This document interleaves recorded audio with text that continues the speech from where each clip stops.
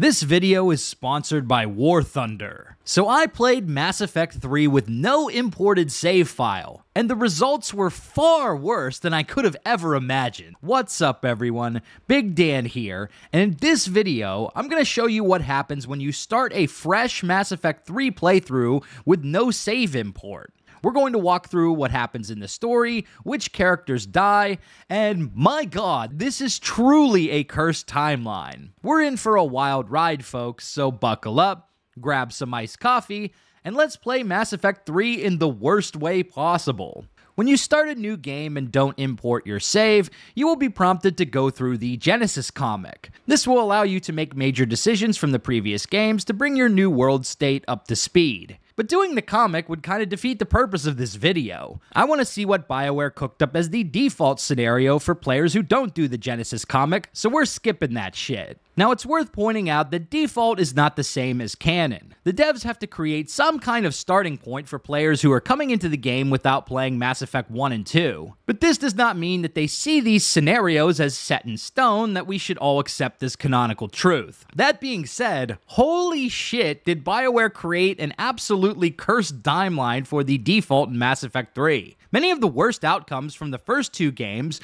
are represented in this default save state. Starting off on Earth, the first thing I noticed is that the Arrival DLC is not completed. In this case, Anderson hits us with more generic dialogue about why Shepard was grounded. That why they grounded me? Took away my ship? You know that's not true. The shit you've done, any other soldier would have been tried, court-martialed, and discharged. That why they grounded me? Took away my ship? You know that's not true. When you blew up the Batarian relay, hundreds of thousands of Batarians died. It was that or let the Reapers walk through our back door. I know that, Shepard. And so does the committee. If it wasn't for that, you'd have been court-martialed and left to rot in the brig. Oh hey, Ashley. Glad to see you made it off Vermeer. I definitely would have saved you if I made the choice myself. One other funny thing about doing a no-save import run is that you don't get that XP boost at the beginning of the game. So when I was fighting alongside Anderson at the end of Vancouver, I couldn't even level him up or unlock his abilities because I had no XP. Mars plays out basically the same, except that Lair of the Shadow Broker wasn't completed. So Liara's friend, Farron, died. How'd you take out the old Shadow Broker? It cost me. I had to hire dozens of mercenaries just to storm his lair. You really wanted him dead, huh?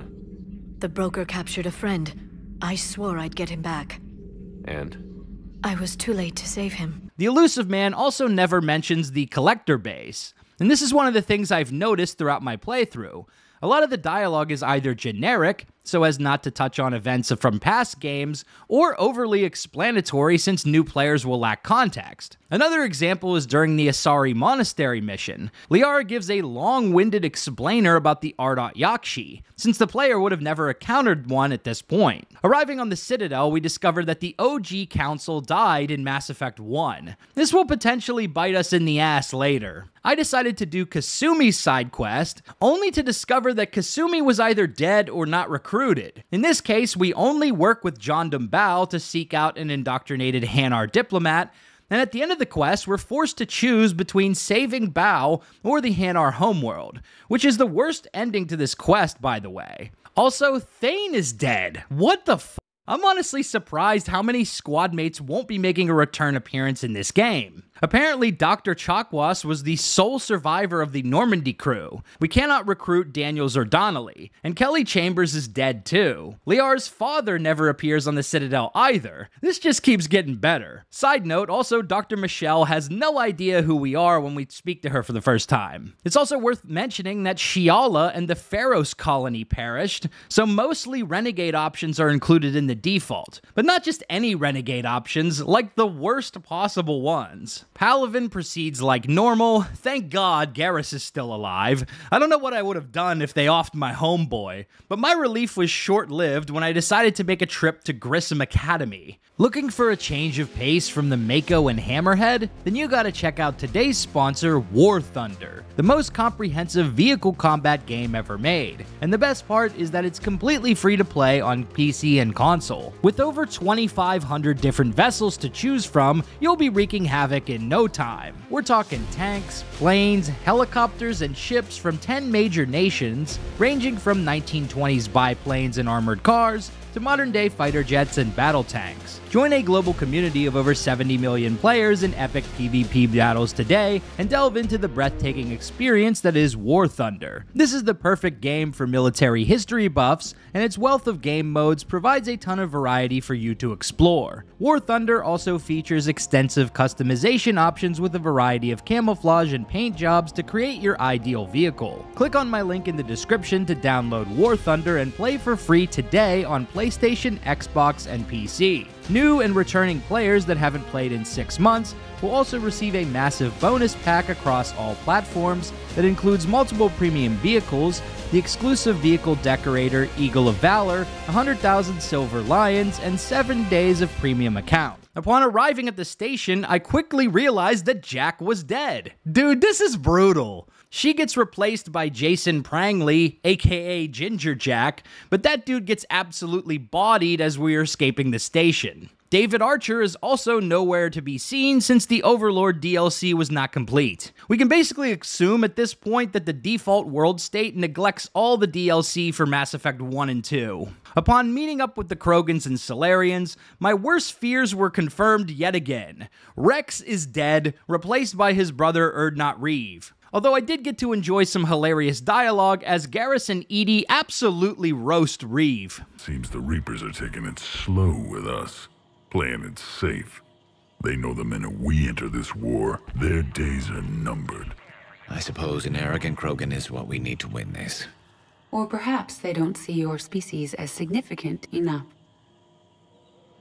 I don't like her. Kirahi is also dead, replaced by Lieutenant Tolan, and this guy is an absolute jagoff. He hates the Krogan and Commander Shepard, and so unlike Kirahi, he won't give us a badass handgun. The only consolation prize of Sur'Kesh is that Mordin is still alive. He makes no mention of Malin's data though, and we will come to learn that it's treated as if Mordin's loyalty mission was never completed, so the data did not get recovered. This will have implications. But after bringing Eve and Mordin back to the Normandy, I took a job from Reeve to rescue Arlac Company. And turns out, Grunt is also dead. His replacement is a character named Urdnot Dag, a generic Krogan who always gets killed during this mission. His last words are so fitting, too. Time to die. Making our way into the Rachni nest, we discover that the original Rachni Queen was also killed in Mass Effect 1, so I decided to leave the Breeder Queen for dead. Arriving on Tuchanka, I had an idea. Since Rex was already dead, and since I knew Eve would die without Malin's data, I decided I wanted to save Mordin. If Rex and Eve are both dead, you can convince Mordin to sabotage the cure with a speech check, and fuck, my reputation is too low. I knew I should have done more side quests.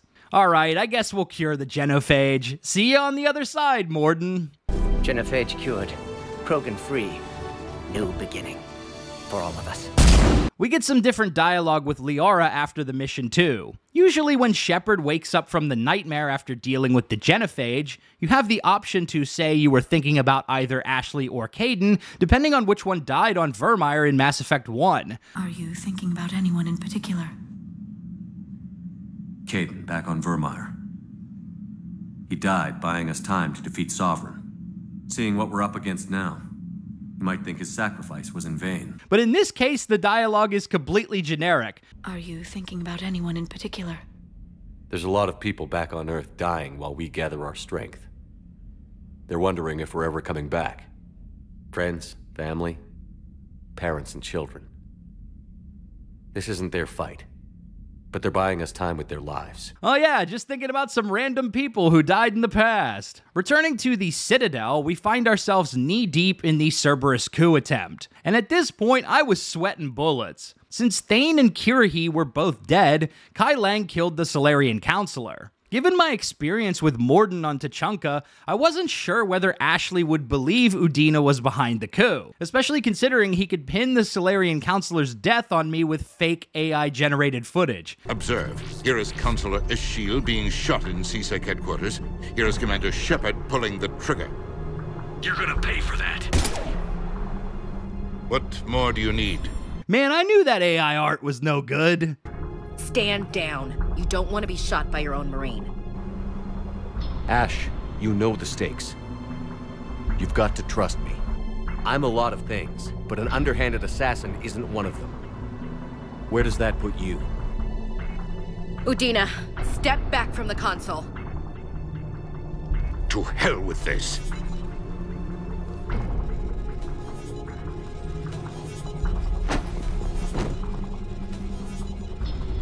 Gun! Thankfully, I was nice to Ash on Mars and visited her in the hospital earlier, so I had just enough Riz to tip the scales in our favor. I still had to convince her to join our crew afterwards, but this was the first good outcome of my entire playthrough so far. I decided to mop up some more side quests before linking up with the Quarians, and I was greeted with more cursed outcomes. Zaid is gone, so I couldn't get both war assets during the Din Korlak mission. Conrad Werner is gone too, so we get the boring version of the Metagel Station side quest. I did have some interesting interactions with Bollock and the Batarian terrorists though, where I learned how this timeline dealt with the Alpha Relay explosion. Since the Arrival DLC was incomplete, canonically the Alliance carried out the operation with a strike team sent by Hackett. The team was decimated in the process, which is actually represented in a lower Alliance war assets score, but they did manage to destroy the relay, killing 300,000 Batarians in the process. Departing from the Citadel, I decided to pursue Jacob and Samara's side missions. And surprise, surprise, Samara is dead too. Jesus Christ, this is getting better and better. But you know who did manage to survive? Jacob Taylor. Out of all the squad mates from Mass Effect 2, BioWare kept this mofo alive. But not Thane, Grunt, Jack, or Samara. Okay, I see how it is. We also meet Gavin Archer for the first time, where he informs us that his brother David died during Project Overlord. But since the Overlord DLC is considered incomplete, we cannot gain Gavin Archer as a war asset. He doesn't even blow his brains out either. So again, I think this is the worst outcome. David is dead and we have nothing to show for it. At this point, I was afraid of what I would discover in the Geth-Quarian plotline. Would Tali and Legion also be dead? Time to rip off the band-aid because I just couldn't put it off any longer. Admiral Ron introduces herself to us for the first time, which means that Tali's loyalty mission is considered incomplete. Thankfully, Tali is still alive though. However, she is exiled by the Quarians, which means we have absolutely no shot at securing peace. Legion is dead too, replaced by a VI reconstruction. So with this in mind, I decided to side with the Quarians at the end of Rannoch. I'm sorry.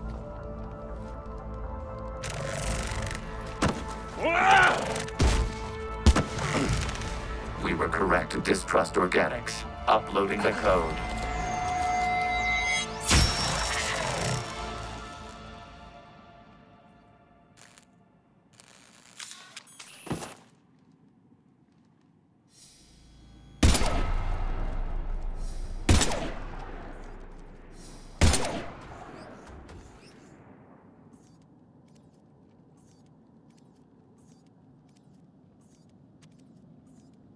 I knew that thing would turn on us. Thessia was pretty much the same as usual, but we get another twist of fate on Horizon. I forgot to mention it earlier, but Miranda is still alive. So I focused on doing everything I needed to do to keep her alive. I did all 3 meetings with her on the Citadel, warned her about Kai Lang, and gave her access to Alliance resources. So she should survive on Horizon, right? Right? I just wish I could have. Miranda? Miranda? What the f, dude? I guess she was doomed from the start? Can this playthrough get any worse? I decided to skip the Citadel DLC because a lot of my favorite characters were already dead. In this timeline, the only characters you can get at the party are Liara, Joker, Edie, Cortez, Trainer, Tali, Garrus, Javik, and Ashley. Not the worst party ever, but consider all the squad mates that are missing. No Jack, Rex, Grunt, Zaid, Kasumi, Miranda, and no funeral for Thane. I just can't bring myself to do it, dude. Romance options are also incredibly limited in this timeline. If you're a male shepherd, you can only romance Ashley, Liara, or Steve Cortez. Steve! If you're femme shep, you only get 2 choices, Liara or Trainer. Oh, and you can have a fling with Diana Allers. I decided to move forward with the Ashley romance since I've never started a fresh relationship with her in Mass Effect 3. Cronos Station was basically the same, although we do get confirmation that Shepard destroyed the Collector base in Mass Effect 2. This is the human Proto-Reaper Shepard destroyed. What's left of it? I'm surprised Cerberus recovered that much from the base. And we finally took out the Rat Tail Samurai. That was for Miranda, you son of a bitch. We entered the final mission with a pitiful amount of war assets. I definitely could have farmed more if I did planet scanning and all the other side quests, but there's no way I could unlock the ending where Shepard survives. Hilariously, when Shepard gets the chance to call all his squad mates for a final chat, the only people we can call are Cortez and Jacob. At this point, the run was already so cursed, so I figure why not go all the way with it? So I brought Liara and Tali as my squad mates during the dash to the beam.